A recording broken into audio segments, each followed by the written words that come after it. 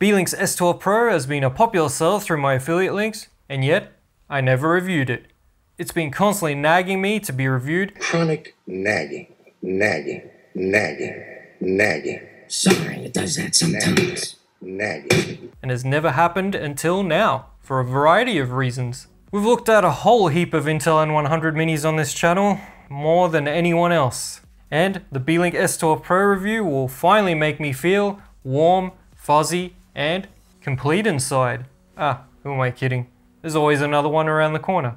Beelink's S12 Pro is a very compact mini PC, not the smallest, but far from the larger N100s. It's fully plastic and comes with a simple set of ports. So, how does it perform?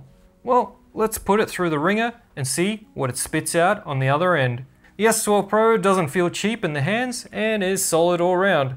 A surprising amount of minis just don't get this right. You know what they say about first impressions? You don't? Oh, me neither. I'm just making conversation.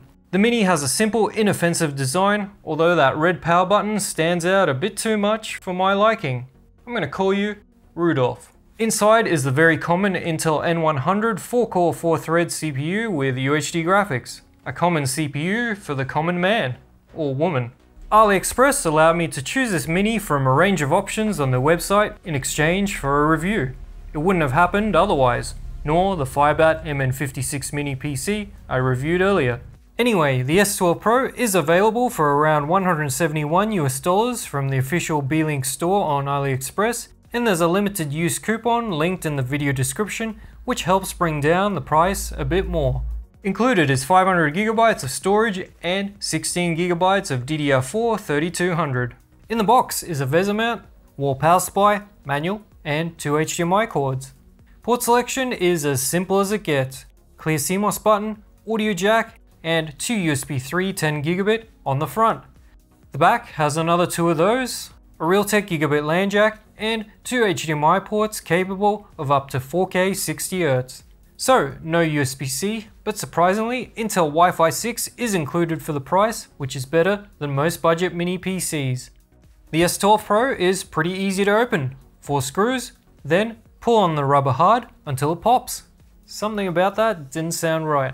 The bottom lid allows a 2.5-inch SATA drive to be connected for extra storage. This wireless chip is soldered and not replaceable or upgradable. Beelink is one of the few companies that has put some form of cooling on the SSD in its budget boxes. There's a small thermal pad which connects to the 2.5-inch drive slot and spreads the love.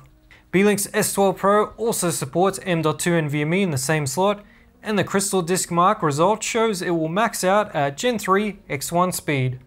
Windows 11 Pro is included with the S12 Pro. No malware was found after scanning the OS. The N100 minis run Linux no problem, or at least as far as I can recall, and this one's no different. Okay, now for the benchmarks. The S12 Pro is a strong performer out of the box, with one of the highest Intel N100 scores recorded in Cinebench single core. The good news continues with multi-core. Highest score out of the box, a good start.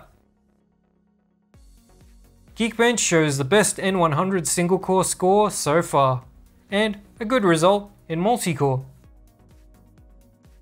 Video encoding is another multi-core test that has the S12 Pro as one of the top performers. So it's good news on the CPU side.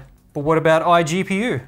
Well, with its DDR4 stick, it falls below DDR5, but the difference between it and the top result is small in DX11 and DX12. It's around 2.5% slower than a DDR5 N100 Mini. Still don't have much data for Steel Nomad, but it performs similarly to other N100 minis. One thing to be aware of is the lower the price you go in the budget segment, the higher the diminishing returns. What that means is if you throw in an extra $50 US or so over the N100, you can get something much more powerful like a Mini with a Ryzen 6600H. That being said, fastest doesn't mean best in every usage case, and what Intel N100 minis often accomplish is being smaller with less fan noise, lower power consumption, and heat. And of course, saving $50 or so is always welcome. So these make for popular media boxes, PFSense, office machines, and so on. If you want a cheap box for the kids that plays Minecraft, sure, an Intel N100 will do the job. Even some other basic titles and emulation up to GameCube, Wii, PS2 at 720p. If you need more than that, you're better off looking at the 6600H minis I mentioned, which are far more powerful for gaming. Intel's N100 has excellent video playback capabilities, so for a media box, a pricier mini doesn't really make sense. It all comes down to the usage case. There's a test for checking recording viability, which I've started using recently, and that test is called Latency Mon. Beelink's S12 Pro passes the test no problem, even with Cinebench running in the background. Intel's N100 CPU isn't something recommended for video editing, but the QuickSync hardware decoder helps to speed things up in the editing process, and it is decent for simple 1080p projects. Much better than you'd think. In the BIOS, you can mess with a fan curve in hardware monitor, though it works fine already.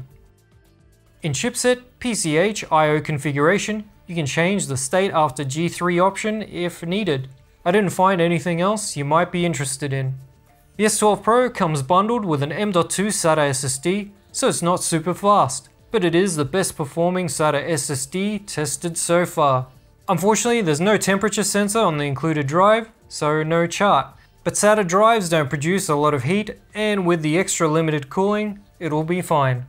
Bluetooth range is pretty good at 6 meters using my audio speaker.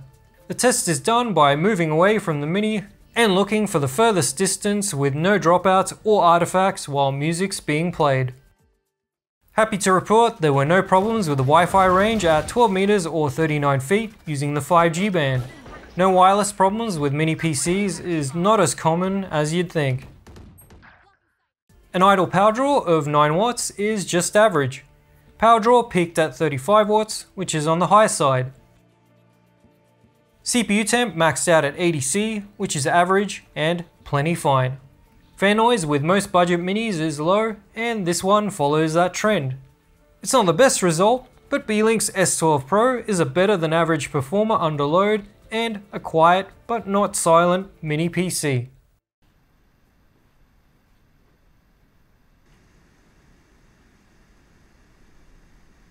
I did mention it's small, and you can see that here. The S12 Pro takes up less than half a litre of volume, making for a very compact unit. Okay, now for the conclusion. Beelink's S12 Pro performs well out of the box with no tweaks needed. Cooling is fine all around. There's 2.5-inch storage expansion even on this small mini PC. Wireless range is good, but port selection is weak, and the price to performance could be better.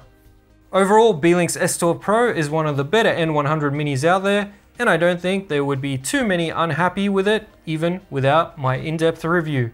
Its pricing on AliExpress is a bit too close to a mini with a 6600H, such as the Firebat MN56, but that comes with its own pros and cons.